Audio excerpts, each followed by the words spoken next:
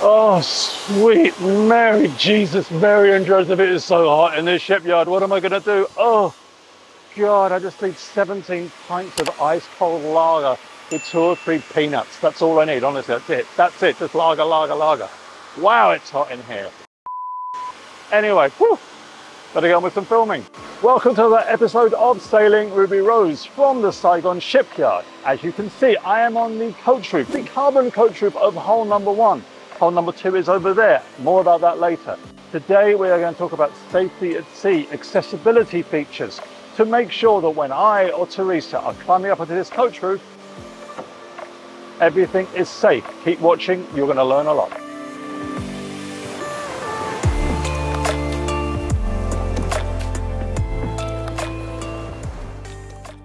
Good morning, one and all. I have to apologise for the sound before I start, because the sounds go from AirPods, the camera connects to AirPods, and that's as good as I can get, even with all the filters. So this morning, back to the factory. It is a beautiful sunny morning in Ho Chi Minh, which is rare. We are coming to the end of rainy season. So I am heading back to the factory. It is the 30th of November. There should be a lot of progress. The last 2 windows should have been bonded in, and I'm looking forward to seeing that. And I'll have a good chat with James, see what's going on. And also I'm going to schedule an interview with Miriam next week, so that you all have an insight into how the interior should be designed. Obviously we've got Francois Perroux designing it's kind of like the hull. The inside is Miriam, and I love this girl because she's so damn clever. Anyway, that's coming up. New episode for you. I hope you enjoy this one. I'm going to go and get my breakfast from the usual banh mi place that I get to without getting myself killed. Not banh mi, hum gai. One banh mi, not spicy. But yeah, it's 10 past 8 in the morning, and it is too hot. Like crazy hot here. That's my morning coffee. 6 seconds to go.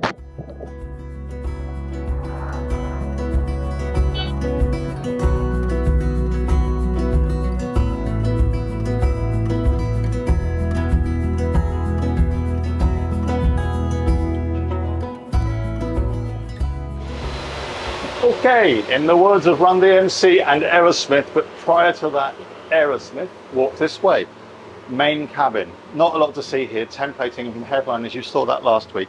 Everything going in here, and this cabinetry is all complete bar the catches. What I would say to you is, though, now as I walk back this way, and this little guy who is just doing the plumbing, but also, and I'm going to spin this round, is electric heads.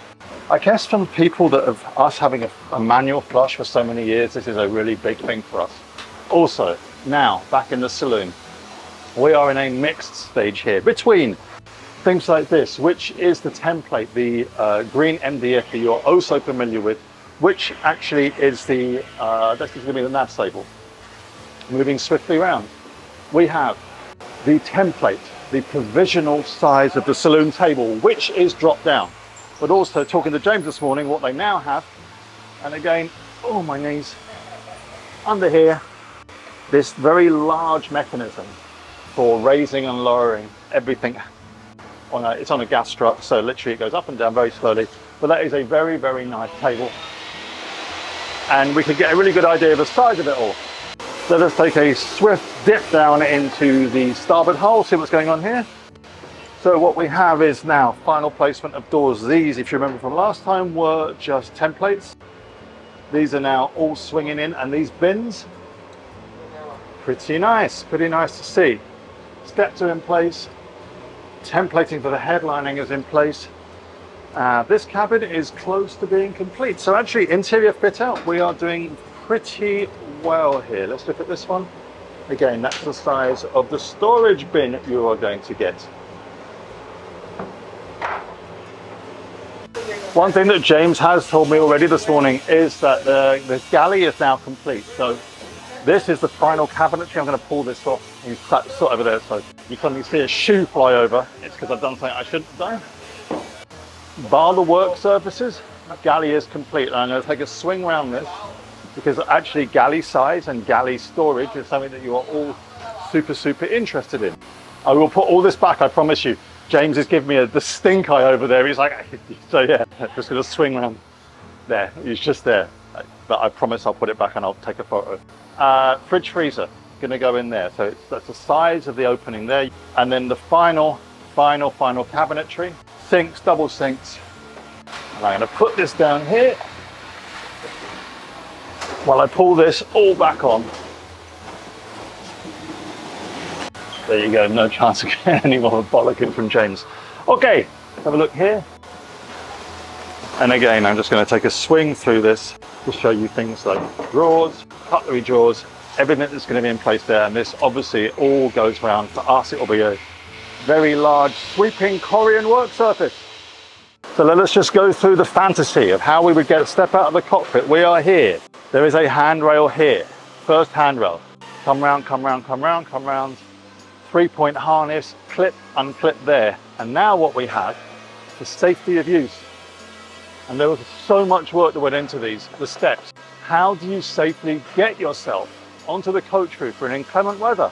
This is a boat that is designed not just for these strapping athletic buggers, but actually the more mere mortals amongst us. Me, I guess. So, double step, step, step. And now you can see up stands. I'm not sure if these are bonded in, so yeah, you've got 1, 2, 3, and you're up. And actually, that's pretty cool. That is pretty cool, because to tell you the truth, one thing that does scare me is being up here in a seaway, having something caught, and needing to get up here, being able to clip on and get up there safely is super damned important. Hold, hold, hold, hold, step down, step down, step down, and then up. Hold that flat. A very, very clever system. We talked about captive line management because a few of you buggers on the 1260 were like, I don't want to be treading on lines. It was never a problem for me. But this, you can see now this has all been fitted. So you've got the lines run under there from the bar space, all through there, through turning blocks. And then it's all safely hinged away. Those screw panels there, easy to see, easy to wash. It's not just about access, it's about getting the salt off your line. I mean, now to get a hose under there and to wash the salt off your line will mean that they are more flexible, they wear less because there is more flexibility. So you have to understand that it's not just about safety, it's about actual maintenance and little maintenance jobs. Like, for instance, just cleaning your lines, washing them with fresh water. And as an aside, an egg cup of fabric softener actually goes a long, long way to keeping your lines supple. Well, I hope you enjoyed that episode. If you did, please give us a like, give us a thumbs up, leave a comment. Even if there's snarky ones, I can fire back all day long. Anyway, this is hull number 1, that is hull number 2. We've shown you a lot this week. I will show you even more next week as we get closer to launch. Take care, goodbye.